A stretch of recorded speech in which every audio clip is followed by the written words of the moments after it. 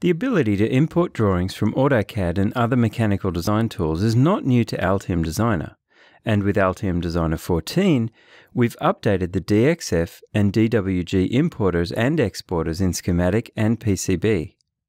Many improvements come with support of the latest DXF and DWG file formats, including proper arcs, polylines, splines, ellipses, regions, and other object types now fully supported in the latest AutoCAD 2013 file format.